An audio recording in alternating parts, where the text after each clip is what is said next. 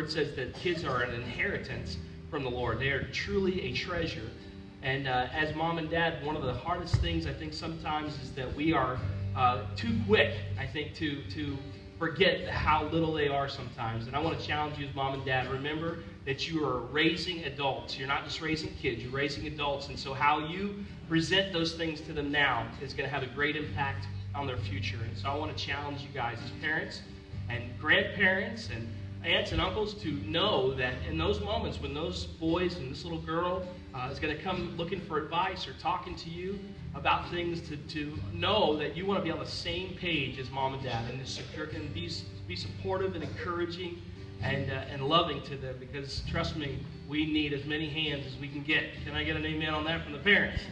We need a lot of help, and so we just want to ask you as families to be that rock for them, be supportive.